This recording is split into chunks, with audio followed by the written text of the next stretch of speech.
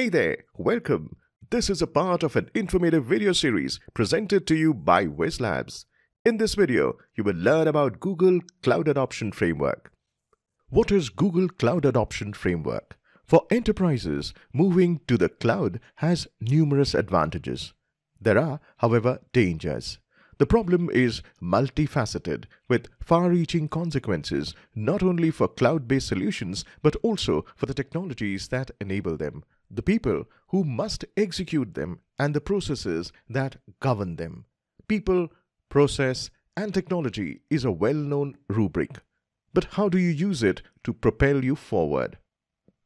Google has been leading projects for years to address this challenge, from leadership and people management best practices like work-to-engineering-driven software operations techniques like site reliability engineering to zero-trust security models like BeyondCorp. A streamlined framework for cloud adoption was established as a result of work like this. Cloud computing is evolving at a rapid pace that can be difficult to stay up with. Indeed, it may appear as though a public cloud provider announces a new feature every week that will make your apps and data more scalable, reliable, or secure. And figuring out where to begin is not always straightforward. You must have seen the kinds of things that might stymie organizations along the way, as well as patterns emerging around what makes other businesses successful. You must have recently noticed a shift in what the customers desire to accomplish with the cloud. Getting to the cloud has been a series of tactical, cost-cutting tactics aimed at making your cloud mess for less.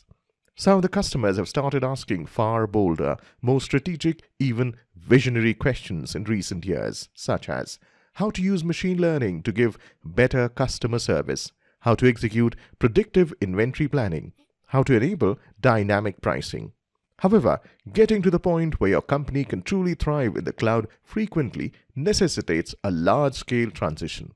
That is a difficult thing to take. And if you are the one in charge of the transition, being able to convey your strategy in a straightforward, logical manner is crucial to inspiring trust in your vision. In the customer base, you can see two sorts of company cultures play out again and time again. Many of the cloud-native customers, for example, have a strong desire to act. They excel in several things, including workload self-sufficiency, highly collaborative teams, and continuous learning and experimentation, to mention a few. However, in their haste to go forward, some have overlooked the importance of erecting early guardrails to restrict the inevitable sprawl of data and computing resources. This oversight not only increases the expense of their monthly cloud hosting subscription, but also increases the risk of security and data privacy issues in the long run. They put short-term quickness over long-term sustainability in this case. Many businesses who are new to the cloud may find the contrary to be true.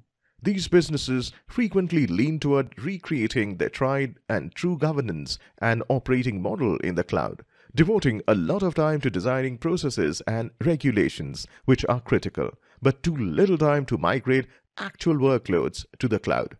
They do not gain the experience they need to manage increasingly sophisticated and business-critical use cases if they are not working on production workloads. And if they don't see immediate results, they may be hesitant to raise their investment, resulting in a loss of momentum in their cloud strategy. The objective is to strike a balance between the rate of change in your people, processes, and technology.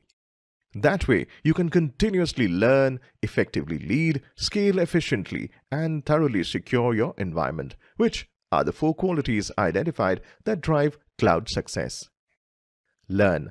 The scope and quality of your learning programs for upskilling your technical workforce, as well as your capacity to supplement your IT staff with skilled partners. Who is participating? How widespread is this participation? How well coordinated is the effort? What is the effectiveness of the outcomes? Lead. The degree to which IT teams are cross-functional, collaborative, and self-motivated, as well as if they are supported by a leadership mandate to move to the cloud. What is the structure of the teams? Is there any executive sponsorship in place? How are cloud-based projects funded, managed, and evaluated? Scale.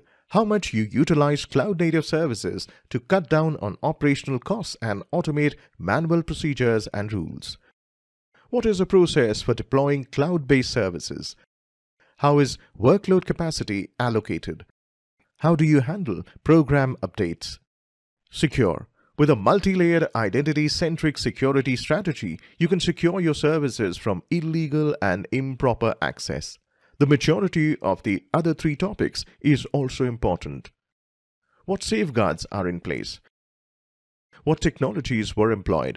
What are the overall strategies? Your present business practices in each of the four categories will define your preparation for cloud success. Those practices will fall into one of the following phases for each theme. Tactical. Individual responsibilities are in place, but there is no comprehensive plan that encompasses all of them and includes a strategy for future expansion. The focus is on lowering the cost of separate systems and ensuring a smooth transition to the cloud. The victories come quickly, but there's no room for growth. Strategic. Individual tasks are created and developed with future demands and growth in mind according to a larger vision. You have started to accept change, and the people and processes pieces of the puzzle are now in play. The benefit of leveraging the cloud for your company operations is increased by IT teams who are both efficient and effective. Transformational. You have shifted your attention to integrating the data and insights gained from working on the cloud now that everything is running well. Existing data is provided in a transparent manner. New information is gathered and examined.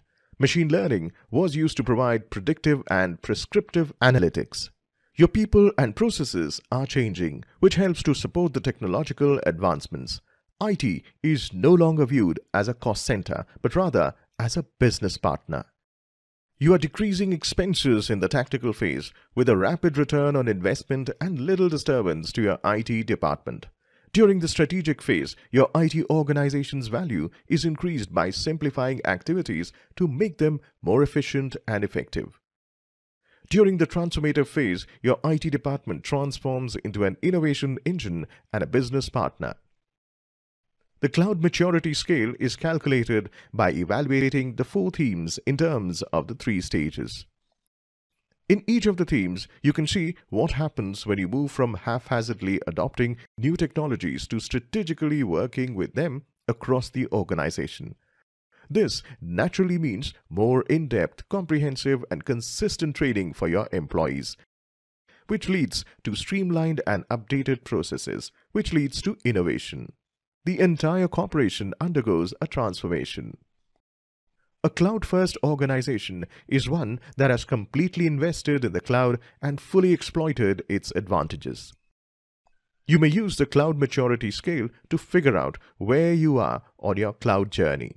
You construct a plan to go to where you want to go in the epics. The maturity scale and epics may, of course, be used with any cloud provider. The framework is technology neutral. However, if you want to be certain of your success, you should choose Google Cloud as your guide. The adoption framework makes it easier for you to make the transition to the cloud. A technical account manager, TAM, can help you along the way from your first cloud project to becoming a completely cloud-first business by working inside the framework. Tactical cloud adoption can help you meet a short-term business goal of lowering costs in your existing IT solutions, such as by maximizing unused computing and storage capabilities or minimizing the operational expense and time associated with manually purchasing and deploying resources. As a company with tactical cloud goals, you want to complete projects with the least amount of disruption to your IT teams, your apps and software tools, and your business model. This is a crucial step in maximizing the cloud's potential, and it should not be overlooked. The value of a tactical level of cloud maturity is determined by the results of your total cost of ownership (TCO) study. If you expect just minor cost savings from this method, you may see cloud adoption as a lateral move and be inclined to go right to the strategic phase. If your company does not already have personal experience executing production use cases in the cloud, proceed with caution. Moving to the cloud has a cost, but the insights learned via testing are extremely valuable. The tactical phase establishes the groundwork for the strategic phase's activities. A strategic level of cloud maturity is adequate to accomplish your IT organization's midterm business goal of increasing value delivered. This level is attained by significantly increasing the efficacy and efficiency with which IT teams build and manage software solutions, as well as updating those solutions' structures to take advantage of cloud-native services and platforms. As a company with strategic cloud goals, you will almost certainly make changes to your IT personnel, your apps and software tools, and your business model. This change can be restricted to a single area of your IT company and still be effective, giving a blueprint and early success stories that can be expanded once your IT organization is ready for total transformative change. To achieve the long-term business goal of converting your IT into a sustainable engine of innovation that drives your business transformation, you will need a transformative level of cloud maturity. IT has evolved from a cost center to a business partner. The data and insights gained from the transparent and intelligent exchange of current data, the acquisition and analysis of new data, and the application of predictive and prescriptive analytics are the primary contributions of an innovation center to the company. This data-driven strategy should also be used to your IT department, iterating on new features in a genuinely agile manner to increase the speed with which you can deliver innovation.